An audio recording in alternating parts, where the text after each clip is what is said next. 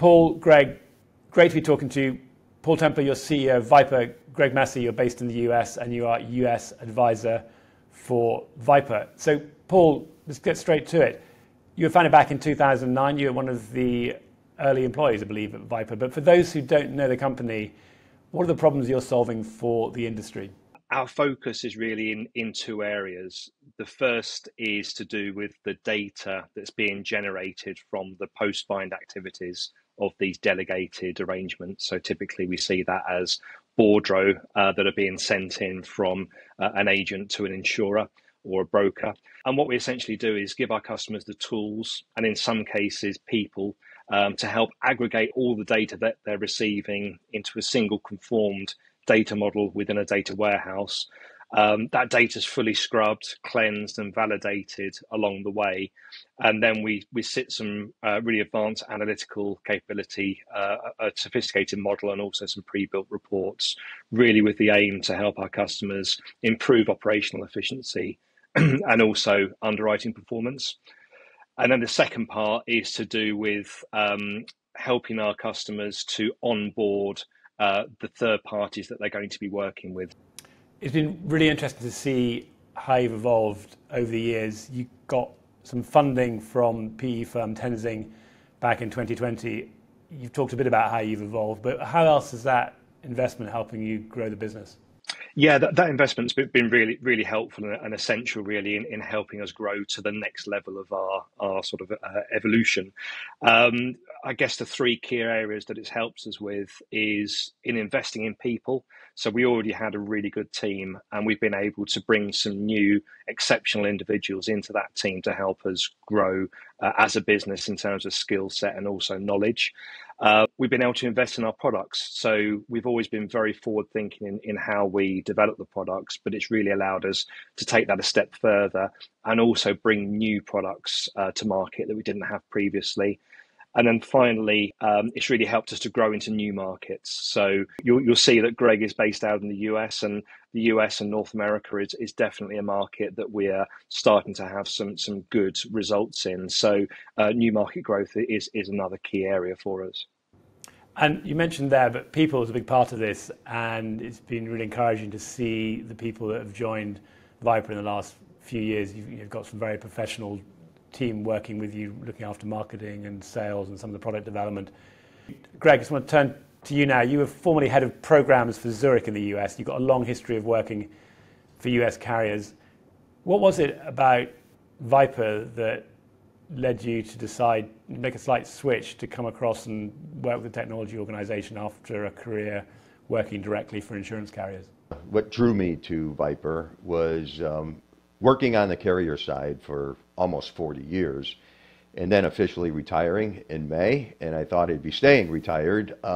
This opportunity came up because one of the things in the US marketplace is at the program level, MGA level, is really developing that transparency of data between the carrier and the delegated authority.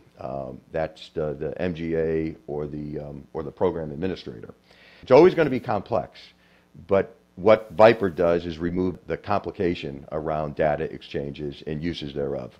Yeah, Greg, I really like the way you talk about the role of VIPR is to remove complexity. We've been thinking and talking about innovation in underwriting. We're about to reframe that as making underwriters' lives easier. And I think these days we've realized that innovation is a lot about simplifying processes. That's not always easy to do that.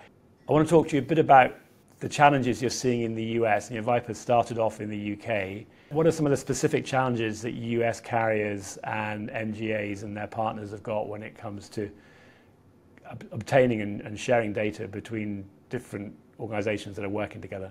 Well, I see the biggest two challenges that we won't talk about here is talent management and also CAT and accumulation management.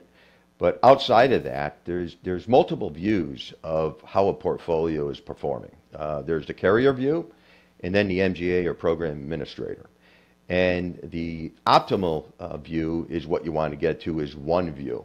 And that's what VIPR brings here is everyone's looking at real-time data, the same data, and then can look at how is this portfolio performing? The biggest challenge many of our MGAs have here in the States is every 2 or 3 years, the carrier may change their appetite on a particular portfolio and want to get off of it. Now the distributor has to go out and remarket that portfolio, when if the transparency was upfront, proactive actions could be taken to make sure that portfolio is profitable and remains within appetite. Greg, I really like that single view, one consistent view across different parties. I think people who didn't know insurance might be surprised to understand that there were different views of the same data, and the fact that you're bringing it together and actually overcoming that challenge. You know, I can see why you've been successfully expanding into the US pool. And just on that point, Paul, it'd be really interesting to know from a practical point of view, how do your clients access this information? But if someone was to visualize what VIPR looked like, how would you describe that to them? Yeah, it's really interesting. We've always had a concept to keep things as simple as possible. And to that end, all of our tooling is accessed via a web browser. So super simple mechanism to access that everyone has at their desktop. And essentially, we give not only the tooling to help gather this data that's going to help them have that single view of their portfolio, but also the tooling to allow them to very easily analyze the data. And that's through pre-canned reports, but also the ability to build out additional reports that may suit specific needs. So I think the transparency is something that we're really, really keen on. The data we're processing is our customers' data, and we want to make sure they have full access to it. And Paul, what about user numbers? Is that a useful way to understand, you know, the scope and scale of what VIPR is doing? Yeah, user numbers is a really interesting subject. So we've got approaching 50 customers globally. But one of the key sort of pillars of what we offer is operational efficiency to our customers. So we're actually trying to help them do more with less people. You know, typically our customers will range from small customers that maybe have a couple of users up to very large customers that may have tens of users. But ultimately, the start position may well have been they would have had many more users and have been able to reduce that headcount and redeploy to other areas through the use of our product. I think you just found our tagline: "Do more with less people." That sounds like a great way of positioning your product. Paul, people have got quite a lot of choices these days when it comes to working with companies out there. What is it that people are thinking about when they're making decisions about using the kind of technology that you're offering? Yeah, that's a great question. There's lots of considerations that businesses are going through when they're looking to work with a software vendor. I mean, they range from things like the length of time that you've been providing that particular service or product, the capabilities of that product, and I guess referenceability as well is a big thing. We certainly are really keen to continue to invest in our products and make sure that we are driving the capabilities and features of the products forwards. And a lot of that is driven by our customer base, and we have a very active customer base that gets involved in user groups and special interest groups and the like that really help us define the roadmap on how we are going to drive those products forwards. And Paul, I think one of the things how people make choices is there's something to be said for showing what it can do. So the proof of concepts, you know, they understand the outcome of that is not only insights for impact, but also how easy it is to do business with you, the catalog of products that you offer, and nothing's neither good nor bad except by comparison. So being able to compare what you offer compared to what they're currently using. And sometimes they don't have, you know, it's very unsophisticated what they're using.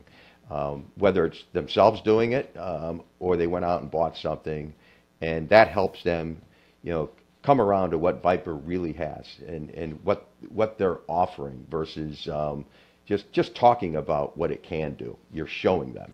And Greg, it's good to see the progress VIPR's been making out in the US. I'm sure you're responsible for a lot of that. But what are you hearing about companies in the US buying, you know, from a company that originated in the UK and is still largely based in the UK? Well, you know, buying from a company in the UK, it helps from testimonials from carriers over there. And there's a number of carriers over there and MGAs that do business here. So association by that approach certainly helps. Carriers that have been that are current customers today, that certainly helps in the testimonials and references. And I think my involvement with people that I've been dealing with for a long time, and VIPR was new to the scene maybe 2 years ago. They're really not new to the scene today. They're quite visible in many of the trade shows, and also with some of the bigger players. Yeah, it's still very much a people business, isn't it, insurance? Even though, a place as big as the US, you have a lot of conferences out there, people want to know what other people are using, and a great testament to what you've been doing, that people are making choices to work with you. And Paul, we've been talking about clients, but it'd be great if you can name some of the examples that people will be familiar with of whom you're working with. Yeah, but by all means. So certainly here in the UK, we're currently working with around 40% of the Lloyds managing agents. So that would include people like Canopius, Hamilton, Everest Re, so some of the sort of the larger names in the industry. And it's quite interesting that with some of the changes that are being made to the DDM mandate, there's certainly a lot more interest in that managing agent space at the moment. But we also work with some of the medium and large brokers here in the UK as well. So people like Acrisure and Tizers, for example, as customers. In the US, we have tier one carriers as customers, right the way down to smaller operations, maybe startup fronting carriers, and also some reinsurers like Re as customers. So again, quite a variety of customers there.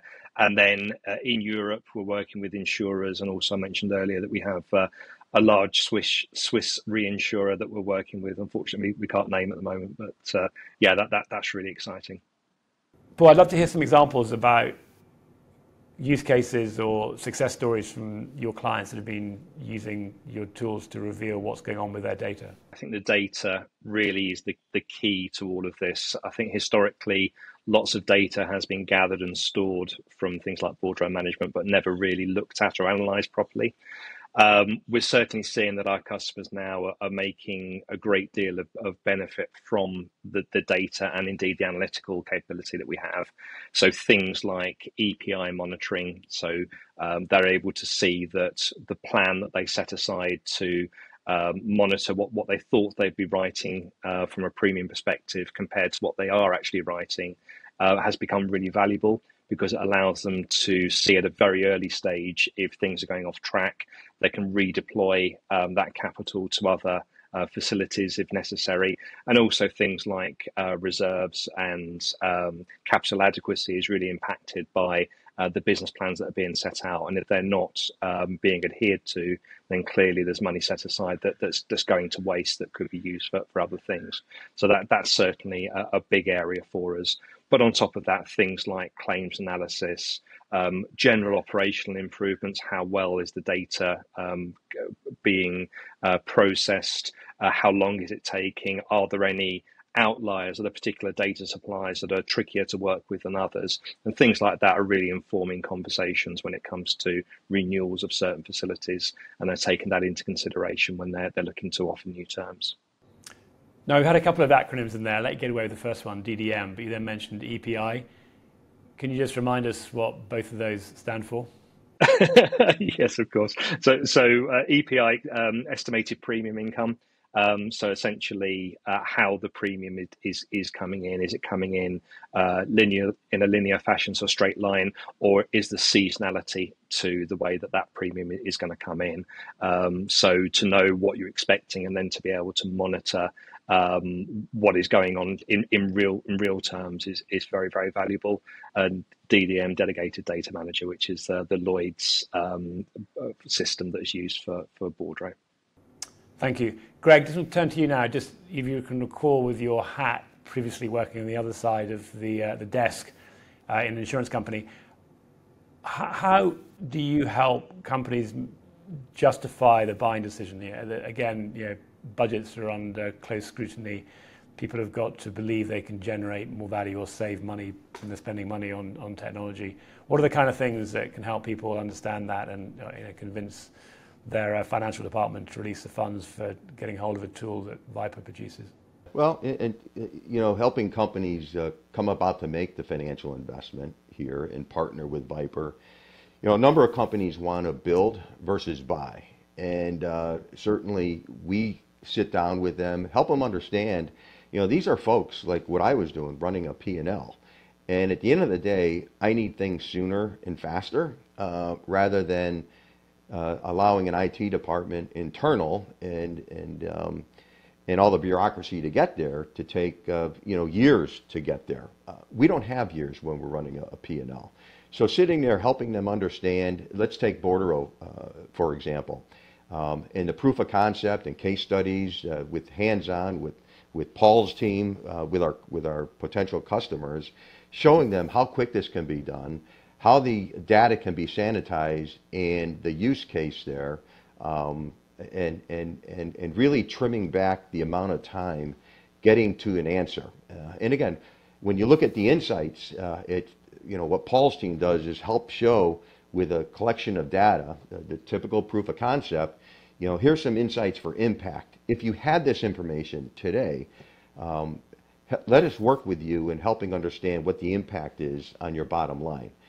Sometimes it just shaves off, you know, fractions of a percent, but a number of insights with a collection of fractions of percents makes a big deal at the end of the day, and it allows you to price your product in a favorable fashion to create longevity and holding on to that portfolio.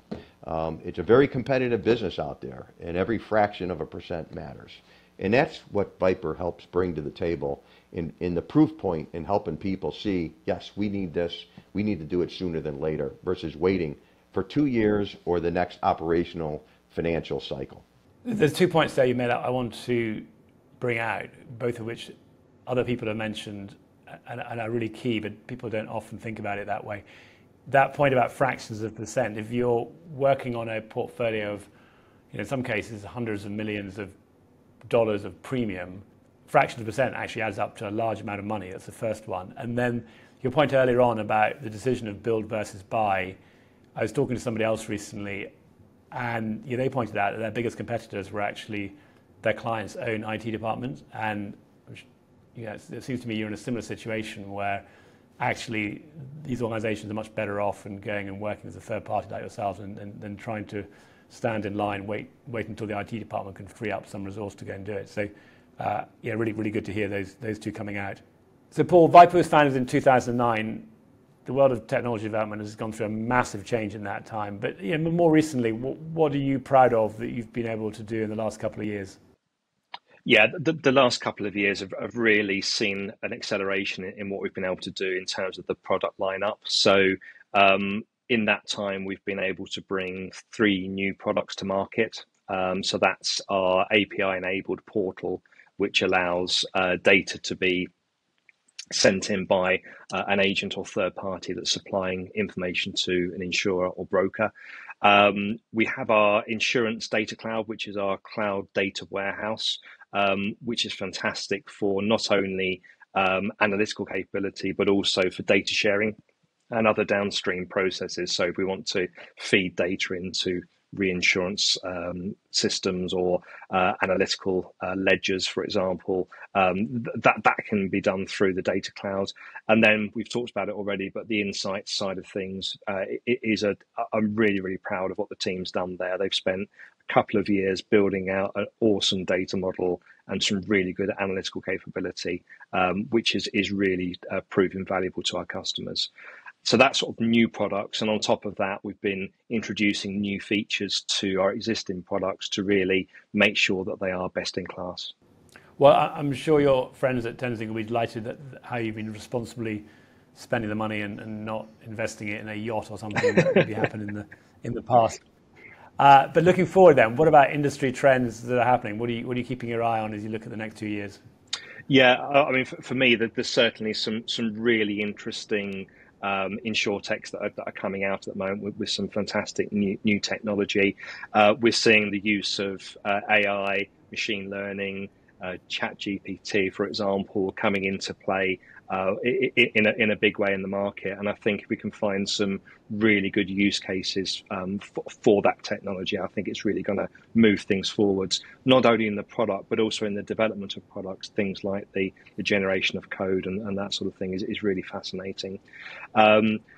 I think there's a continued focus on the data and the analysis of that data, and I think that can really benefit the industry. I think the more we know about the data that we're processing, the better. And I think the more that we can move towards a integrated model where insurtechs are keen to work together. We've started to build a really good partner ecosystem up with people like AdvantageGo, Insurity, Guidewire, where we're actually looking to plug the systems into each other and make that journey for the customers much more easy. So I think our partner ecosystem piece is going to prove really valuable. Yeah, that is so much where things are going, and you've got your API, so you don't have to sort of bash a square peg into a round hole. The connectivity should be a lot easier. Indeed. Greg, what about you? I mean, you've had a few years in the industry. You're out in the US.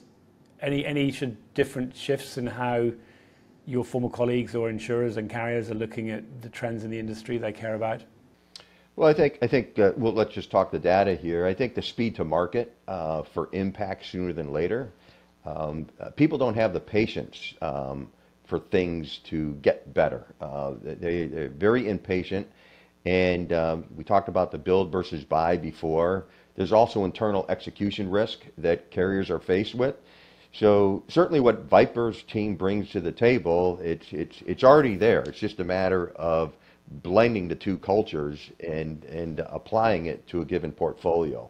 So I think that's where the level of impatience for results is just imperative out there, and that's what I'm seeing, whether it's at the MGA side or the carrier side, and VIPR helps bring that solution to the table. No, I love that concept of impatience. I mean, sometimes people think insurers are a bit sleepy, but you're absolutely right. And these days, people need to make decisions sooner. We did an event talking to risk managers recently, and what was really interesting and I think encouraging at some level for all of us is these risk managers who for years have been asked for information from insurers and now being asked to provide more data are asking, well, what are you going to do with our data? Because we're now providing it to you, but why and what do we do with it? So I think we're seeing pressure from your clients' at the end of the day to do something with that data as well, and of course the brokers in between. So there's, it's a very virtual circle. This now, everybody wants to see more. I think ultimately everybody wins. If you get better data, you get better insights. And then finally, Paul, believe you have some news about a new product you're going to be launching fairly soon. Can we get some breaking news about what you're doing with your real-time data exchange? Yes, of course. So, a lot of what we've talked about today has been about data that's being supplied via Bordereau.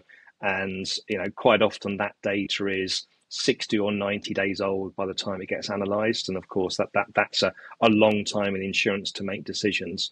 So we're actually working with partners to enable real-time data exchange. So information coming, within hours rather than months.